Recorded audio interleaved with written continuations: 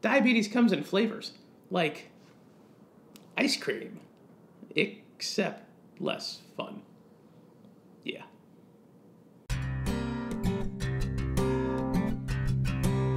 So a lot of your body actually runs on sugar. You need sugar in order to live in the same way that you need air and water and protein and things like that.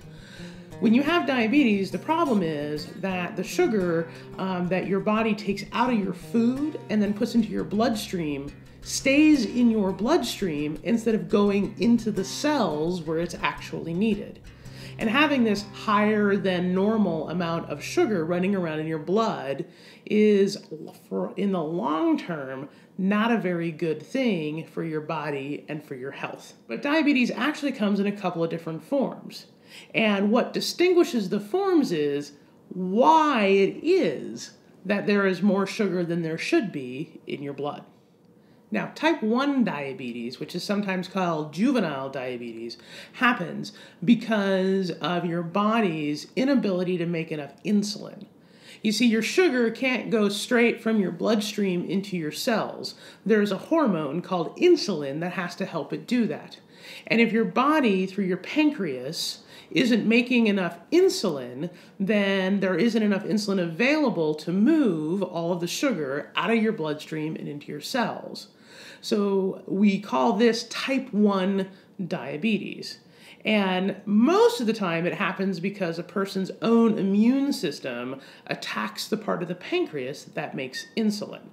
So not enough insulin in the blood means too much sugar in your blood. Now today we have injectable insulin that people usually take after they eat as a way to offset what their body isn't doing naturally. We call this juvenile diabetes because it is something that often shows up very early in life because there's a physiological reason why your body isn't working the way that it should. Now, type 2 diabetes, or what's sometimes called adult onset diabetes, is different. It's still that there's too much sugar running around in your bloodstream. That's the problem.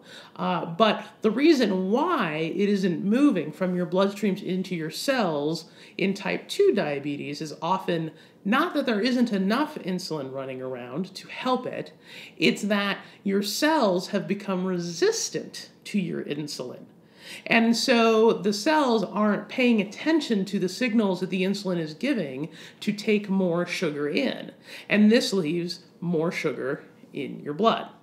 Now, we call this adult onset diabetes because it used to be that it was most common amongst older adults because it just simply takes time, years if not decades, for your body to become resistant to its own insulin.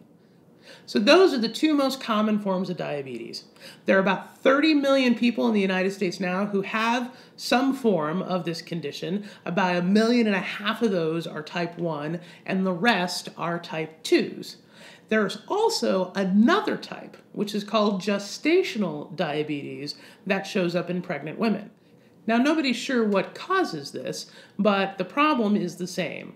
For some women, while they are pregnant, they end up with too much sugar in their bloodstream and will sometimes need to change their diet or take some medication to help them out with that. Oftentimes, though, as soon as they're done being pregnant, the problem will go away. So whether it be type 1, type 2, or gestational, the problem with diabetes is the same. The sugar is in your blood where it's not doing you any good and can do you some long-term harm, instead of it being in your cells and your body being able to use it for energy for you to live.